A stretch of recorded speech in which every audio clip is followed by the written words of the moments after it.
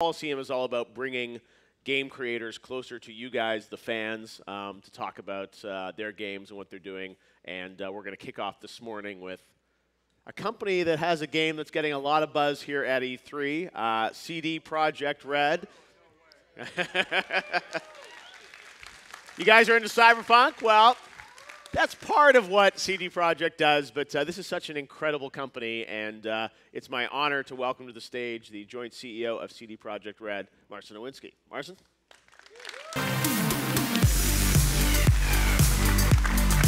See you, man. Nice to see you, man. Everything. I'm jealous with this jacket. This is a official jacket. Look, even we have a punk symbol in the logo. You know? Exactly. It's punky CD Projekt. Well, first of all, congratulations. Last year you guys had a big E3. This year, yeah, it's incredible. You have a demo at the booth, but I think we have to start with what is the biggest buzz of E3, which is Keanu Reeves in Cyberpunk. I put a poll up on my Twitter. And the thing with that is, it was amazing to have him on stage and, have him in the game. But I think one thing that we were talking about backstage, I think people should realize, is that it's not just a cameo, right? I mean, he's a big part of this game. Yeah, actually, so I think when he entered the stage and people started cheering, and it was an amazing moment, but really the whole intention with Keanu in the game was to have a very meaningful character that fits into the lore. And so I think for us, really, if we look at all the actors out there, if we think Cyberpunk, it's Keanu. So we had a lot of back and forth, and we decided to approach him. It was about a year ago. Wow. So there was a meeting arranged, and we showed him the script, and immediately he got into the role, and he really liked it. And I think it's really worth to mention because what you mentioned is a cameo. Maybe it's just a short side quest kind of person. No, he's the number 2 characters in terms of lines of spoken text. So actually, across the entire game. Yeah, wow. Across the entire game, and I think we have something around 15-ish days of voice recording in the studio. So wow. It's huge. It's huge. Okay. So you see a lot of Keanu, and you will hear even more of Keanu. That's a lot of one-liners. Yeah. Yeah. Thank you. Exactly. Thank you. But there's so much to talk about with CD Projekt and the company, and obviously that's a buzzy moment that Keanu's in the game. But we're all here because we love your games, we love what the company represents, and Cyberpunk, what that is, and of course Witcher. And I mean, I want to sort of turn back the clock a little bit so people understand a bit more about you and the studio and sort of the history of CD Projekt and building the company into what it is today. When you guys were first starting out, I mean, what was the vision of the company you wanted to build, and how much different is it now from where you started? I love the question because, going back in time, I started in '94. A lot of gray hair, as you can see. And I started right out of high school with a high school friend. So when you ask me what was the vision of the company, was to be in the games, get new games, and make some money if possible. If not, that's fine too. So that was the vision of the company, pretty much. And I started with my high school friend Michał. So we were insanely playing games during our high school times, mostly skipping classes. So whenever the teachers were looking at our absences, we were both missing at the same time because we were going somewhere together to play games. And then right after high school, there was the whole CD-ROM revolution, hence the name CD Projekt afterwards. So you know where it's coming from. It's kind of simple. FMV games. Yeah. And we were the first in Poland to import games on CD-ROMs. And it was a huge revolution. I think for a lot of you, it probably will not mean a lot, but moving from the floppy disk, yeah, you can see them online or in museums, to CD-ROMs, it was 450 times more data. So suddenly, you had the option to have VO, music, and then amazing 3D graphics and digitalized graphics. Huge revolution. So that was the foundation of the company. We started as a distribution company in Poland, and distribution meaning me and Michał importing 2 units per title and then selling it over weekends at the local games market. And then started growing. We started localizing games to Polish, doing PR marketing. But I think what is worth to mention here is that it was never a business. It was kind of lifestyle. So we're actually pretty bad with counting money and accounting. And yeah, when our accountant told us what kind of errors we have in our files, we stressed with Michał for like 2 weeks or more. So actually, we started with games, and then we were adding all the elements on tops. And pretty much, initially, the motivation was to get the games for us that we want to play. So I think we had very good pulse of the market, what people want to play, because we were checking it all ourselves. And doing it in Poland, in Warsaw, I mean, that's I think one of the most fascinating things. And there's a pretty cool community of developers there now. But I mean, when you were starting out, I mean, this was this was yeah, new. it was. I mean, just right now, there's a lot of great gaming companies in Poland. That it's an amazing environment, and I think we had at least partly a role in pioneering all that. But I still remember back in the day with Michał, probably 5 years, so around 5 years into running the company, 2000-ish, and went to the bank. We wanted to get a credit, and a credit line, if you will, and we prepared all these papers. I was doing that. It was a nightmare. It took me a good few weeks, and then we talked to this lady. Said, "Yeah, you have a lot of good revenues, solid profits, all looks well, and we'll grant you the credit. There's, however, one problem, boys. We need some collateral. So how about your parents' flats, houses, and cars?" We're like, "Holy moly." Probably we are not going to do that. Yeah, so we didn't get that credit. Actually, Mom and Dad weren't that supportive. A few years later. Right now, it's much easier to do business. Back then, gaming was like, I think this lady must have been looking at us like, "What's that? I totally don't get it." And it's some kind of funny, silly thing for kids or whatnot. So it has totally changed. It's an important part of Polish economy right now, and actually we are proud. And I think the defining moments when President Obama came to Poland for the first time, he got a collector's edition of Witcher 2, and yeah, I think from like a worldwide perspective, it might not be a big thing, but internally for the country, suddenly I know it's a thing I'm constantly repeating, but whenever I was asked, what was Poland famous for, the first thing that were coming to my mind was sausage and vodka. And I've been repeating it on and on, but that was really in my head. I was always traveling a lot, and people were asking, "So, what is the strength of Polish economy?" I was like, okay. There were two things. Maybe I was not very vocal about it, and right now I think I can honestly say that these are computer games. Yeah. No, I would agree. I mean, and credit to you and the company and how you've built CDPR over all these years. Do you see the company as always existing kind of only in Poland? I mean, I know you have a small office here in LA, but I mean, do you imagine like skipping forward in the future? Do you see like a development studio in the States or other parts of Europe? Or I think never say never. We are in terms of the where we make games, the development. It's all Poland. So the main headquarters is in the capital in Warsaw, and we have a pretty big studio in Kraków, in the southern part of Poland, and in the southwest Poland, in Wrocław.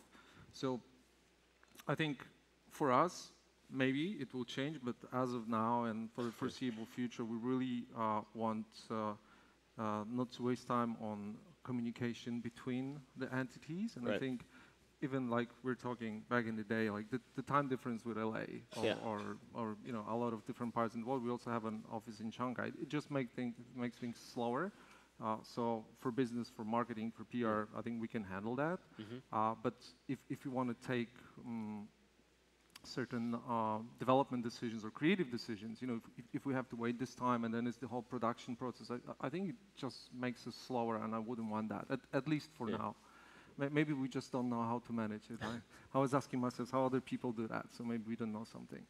No, but I think there's something unique about you being in Poland, being so focused on that. I was wondering, do you have any sense of, or do you even know, like, being in Poland, how do you think that changes the kind of games you make, or do you think it influences sort of, your yeah, for sure. I think, philosophically, I mean, it's a deeper question. Philosophically, I think, And this question was asked around the development of The Witcher many times, and obviously Witcher is based on Andrzej Sapkowski's books and his creations with a lot of Slavic mythology.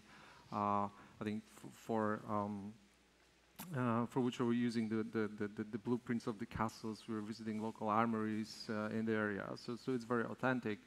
But then I think it also has quite a lot of the Polish sensibility. So if we move to Cyberpunk 2077, it's obviously different. It's California, but I think you'll hopefully feel a little bit of the Polish soul in CP as well. Yeah. Talking about sort of the evolution of the company, obviously lots of Witchers, but the Cyberpunk project is something that has been germinating for many years inside of there. Can you maybe talk a bit about, like your philosophy of how you decide which games you make and how you make them? And it's, you obviously have a unique cadence to how you guys build the company. You've built a very large, public company that is really defined by just a couple games. And, conventional wisdom, especially in the West, is like, well, you can't really work that way, right? You have to have this constant throughput of all these things and, quickly turn out sequels and whatnot. And you guys, I mean, you have Witcher coming to Switch, which is cool, and I mean, you're certainly doing other things and Gwent and whatnot, but tell me a bit about the sort of philosophy of, how the company's evolved into how you develop and what you pick to develop. Yeah, when you say say big and public, it sounds scary, like boo. But to your credit, I mean, it's what's the market cap of CDPR? I don't remember. Okay. Billions of dollars, right? Yeah, sort of. Yeah, so that's like It so happened. It's exactly. It's not my fault. But it's so impressive, I think, and especially in Poland that you've been able to build a company with that kind of capitalization, which it still has creativity at the heart of it, and you can take the time to build these games. Yes, I think let's start from the end. Yeah. Like because our philosophy always was that first of all it's personal. So I co-founded the company with Michał. Michał is still one of the key shareholders. We are in touch. He's not at the company active anymore. But in terms of the board, we are a group of friends working together for 15, 20 years. Also, we control a significant part of the company, so we have full control of our fate. And I think this is fundamental to what we're doing because there's nobody telling us what to do. These are always our choices, and I think that's why we can take very brave decisions, both creatively and on the business front. Yeah. Like, and it's not that I'm so smart right now because that's how I am. It's because we learned it the hard way. So obviously we've built the company step by step, bit by bit. And if you look, for example, at Witcher 1. We needed financing towards the end of the project, and we had to do sort of a publishing arrangement. I mean, we kept all the intellectual property rights and full creative control, but we had Atari as a publisher, and things we were struggling with, like the box and what goes into the box. So the initial launch edition in the West and in the US was just a DVD box with an O-ring, slip-on. Yeah. And the Eastern European one, when we had full control, were like 4 DVD boxes with soundtrack, with a huge game compendium. So we're learning sort of incrementally that if we want to really deliver what we want to deliver, we have to have the full freedom across the whole sort of production process. So from the inception of the idea and deciding whether we want to go ahead with it or not, to the moment that the gamer holds the game in his or her hands, or right now on a hard drive, because a lot of us is downloading game. So I think this is fundamental. We do everything ourselves. So if we suck somewhere, it's on us. It's nobody else to blame. But if it's a success, it's the success of the people and of the teams. And we are, actually, I am immensely proud of it. And I think the whole team. So there's really nobody telling us what to do. And how do we choose what we want? We just talk and we see if there is a lot of passion around it, and that was exactly Cyberpunk. So we brought ideas of different things, and Cyberpunk was one of them. And the amount of excitement was incredible, and there's a lot of people playing the pen and paper, and we decided, yeah, that's the way to go. And obviously today, like, you know, with Cyberpunk being more hot, and even before us going out with the game, if you look like Blade Runner, if you look at Altered Carbon from Netflix, you could see, yeah, that was kind of obvious. It was totally not obvious, and we didn't know what the reception is. I mean, will be. I still remember it was actually already 7 years ago when we showed the reveal, the CGI, the first one, sort of a vision of the world, if you will. Our internal goal in terms of number of views was if we get to 1 million within a week or so, it will be really amazing. And we got 10 million views. So it was like our thinking versus the reality. Right. We thought 1 is great. It was 10. So there was already appetite. I think we really touched a hidden gem, so to speak. So Cyberpunk, as you said, you had that, you know, vision piece, and then obviously there was a long wait to sort of find out more about it, and you were obviously, you know, you were working on Witcher stuff. How is the company like structured today? Like, is, you know, the majority of the company on Cyberpunk right now? Yeah, so just structurally, maybe just to put it in order. So we are getting close to 1,000 talented individuals. Wow. Mostly in Poland. We have smaller marketing and PR offices around the world. And around this 700 is development, 400 something is Cyberpunk. So roughly, so the vast majority of our teams are working on Cyberpunk. We also have Gwent. We also have GOG.com, our digital distribution platform, and then we have a very strong internal publishing arm. So whatever you see out there, the arts, the boxes, the collector's edition, it's all our own internal production. I mean, we don't physically produce the pieces ourselves, but we organize the production. So but there's sort of like, you know, is it fair to say kind of like the Witcher 3 team moved on to Cyberpunk, and there's sort of one big team that does one game at a time? Yes. And actually, our dream for the future is to be able to have 2 teams working simultaneously at the product, and at 2 big games at a time. And why I'm saying it's a dream, because we thought it's way easier. And on Witcher 3, actually, the announcement of Cyberpunk 7 years ago, we thought, okay, so we'll have Witcher, and then we'll set up a team for Cyberpunk. No problemo. It will go smoothly. And then slowly they all. But then when you embark on the adventure of actually finishing the game with a huge open world, you realize you need all the resources. So we actually then had only a small sort of pre-production team on Cyberpunk, and everybody else moved to Witcher 3. So right now we are more realistic. Realistic. Everybody is on CP, and Gwent is separate. Okay.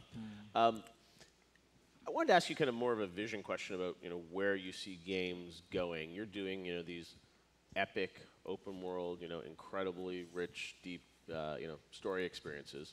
But, you know, we're in a world where there's obviously a lot happening with multiplayer. You know, cloud is sort of coming into the picture. Do you think the style of games that CDPR makes is going to sort of change or evolve in a more of kind of a multiplayer direction or a cloud direction? Or do you know, I'm curious, like, obviously Cyberpunk is what it is, but as you think in the future, like, do you think it's going to start to shift the kind of games you make? I think actually people, and that's what Keanu said on stage, that he was drawn to a fascinating story, and I think that's the beauty of the games we're doing. I think people always love great stories, and we are great storytellers. So I don't think this is going to change anytime soon.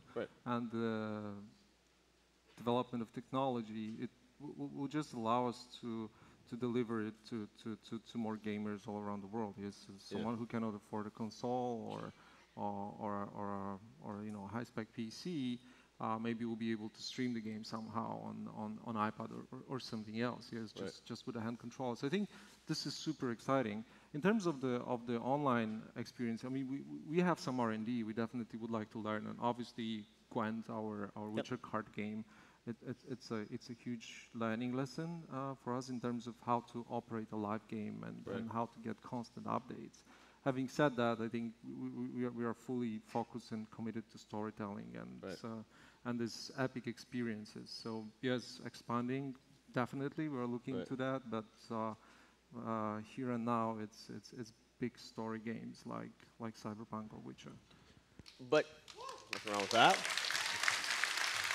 But people, I think, want more story, and I think, when you think of Cyberpunk, how that game evolves, coming out April, and it's going to be great. But it's like, do you think of like expansions and all that content, and do you have a roadmap or plan on sort of how you add more story in sort of new ways? Of course. Yeah. We're a well-organized company. We have a roadmap. Exactly. I didn't say anything else. Exactly. No. But it's always this like, hey, so what's going to be in the 5th expansion? Right. Let me tell you. No. No.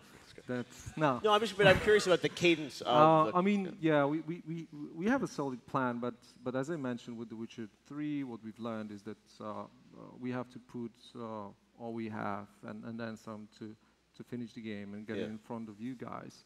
And then obviously, we would love to have more, but also I think it's interesting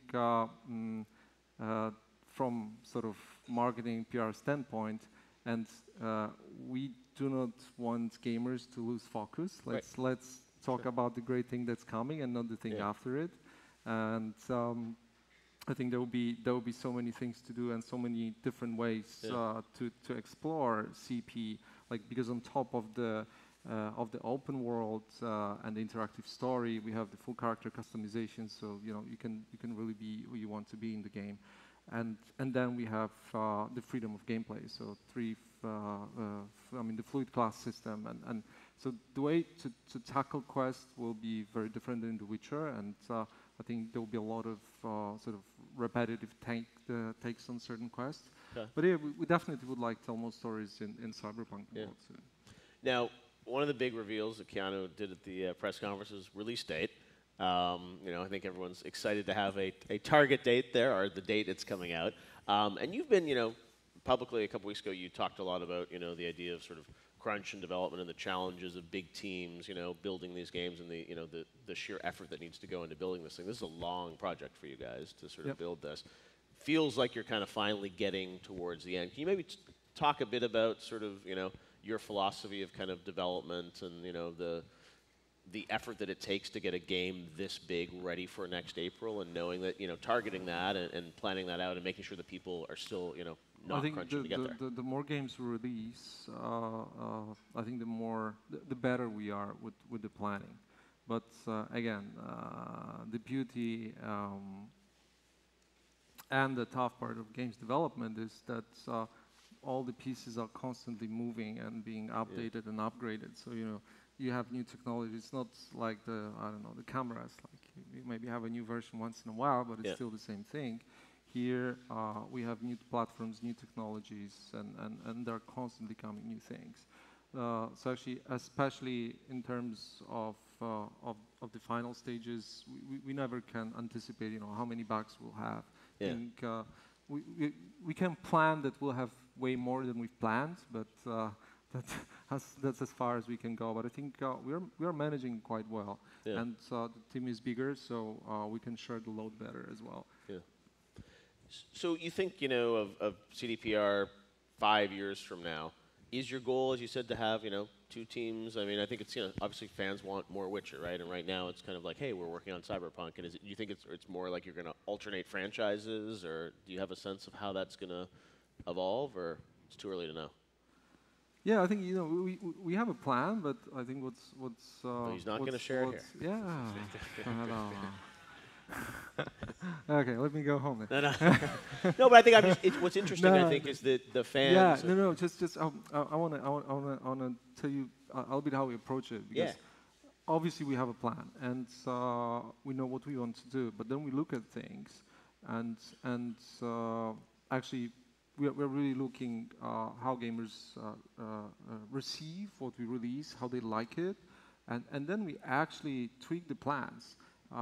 So yes, we would love at certain points to tell more stories about The Witcher, but when and how, I cannot tell you now. So it is the CP now, and then once we finish the game and hopefully you guys like it, then we see, okay, so that's where we are, that's what we've learned, and right now we are taking it further. Because one thing which I hope is visible, we are not a games factory. We treat games as an art, and we want to push the bar higher with every single game release. So it's not about getting Witcher 3.5 out there, would be fairly easy. Of course, it's still very difficult, but I know using the same engine, telling the same stories, the technology is established, and making a quick dollar. That's not about it. That's why we are working on CP right now. And I think this will open a lot of new possibilities for us, and we'll learn a lot in due course, and then we'll able to take this learning and hopefully, work on more great stuff. So ultimately, it's about delivering new amazing gaming experiences with stories and pushing the gaming and the gameplay further. I think it's a very vague statement, but this is really our philosophy. And actually, like, I'm quite often laughing that if we would film our board meetings, it could be perceived as a freak show, because people expect it to be like, serious guys sitting in suits and here's the making some calculations in Excel. There's a master plan, and sometimes we turn things upside down and we throw things away, and we really play with it. For us, it's fun, and we really want to do kick-ass stuff, and at a certain moment, if won't be able to do it, this will become really boring. So expect the unexpected. Although we can expect Cyberpunk April next year, right? Yeah. And that's, tell us a bit about, to wrap up, picking that date, putting it out there. That's a very public statement of thinking you're going to hit that date. So what is the kind of state of development now? The game is. Can you kind of play through it, and the team's feeling pretty good about it? Yes. We feel very good about it, and obviously the polishing part. This is always the most challenging, and it's hard to see. But it's based on the new Red engine, our own proprietary technology that we've again reworked to a huge extent. So you will see quite some amazing bells and whistles graphically. That's also important, but we always treat it as a part of the storytelling. So we're quite confident right now, and we'll be working hard to deliver it on time for you guys. And in terms of the scale of that, you talked about Keanu, how many lines, is there any sense of compared to Witcher, how much dialogue there is, or the scale of sort of the experience and how much there is in there? So actually, we had discussion asked a lot, and as the game is not finished yet, it's not finished. It's really hard to give you a number, and also I think first of all it will be huge, so no shortcuts here for sure. And then the exploration is not only vertical but horizontal with the magazine.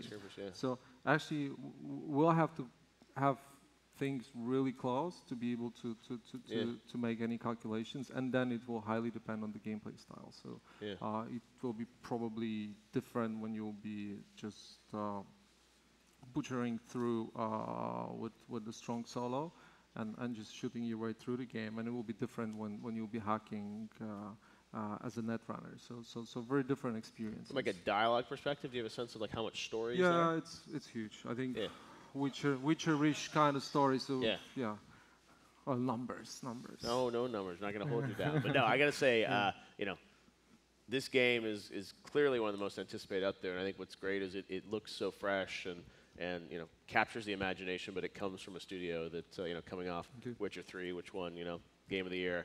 For you guys to follow up with this is it gets us all excited, I think, about where games are going. So thank you so much for coming by. Thanks to you and everyone at CDPR for pushing our industry forward continually, and we look forward to playing it next April. Guys, give it up. Marcin, CD PROJEKT RED.